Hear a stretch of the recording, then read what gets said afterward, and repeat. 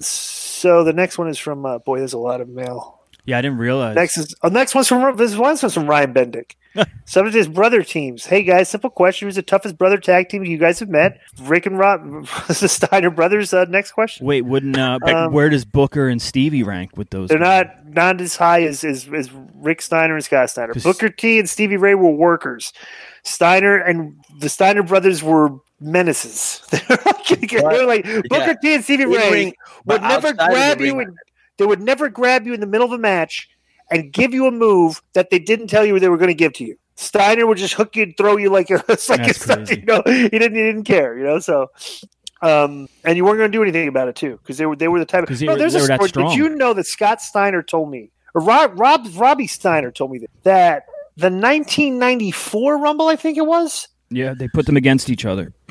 Again, or no, we're in the run. What was it? Because here's the thing. Maybe that's why. Because they came out as I don't remember this question. This conversation.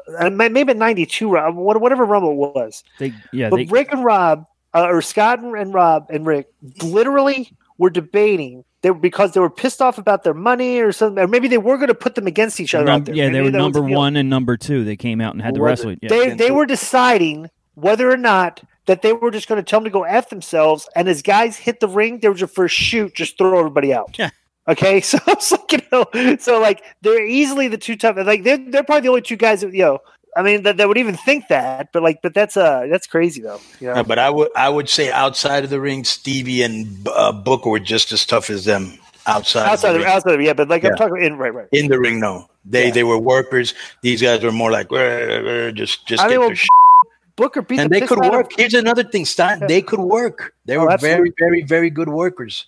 There's a match. Look at their dream. In Japan, it was like perfect for them. Yeah, the guys would lay it in to them, so they got to beat the piss out of those guys back. Yeah, and that was like the culture there. It's like and then they come to the United States. So as well, they just worked in Japan for 2 straight months. Then they come here and just beat the living piss out of guys. That early to 90s. Where it was like Steiners versus Bigelow and Vader in Japan, and then Steiners versus Dr. Death and Terry Gordy, Steiners versus Sting and Luger. Like they had Steiners versus Ron Simmons and Butch Reed. They had such a great run of like hard hitting matches and back then, Bro, Steiners are the head shrinkers.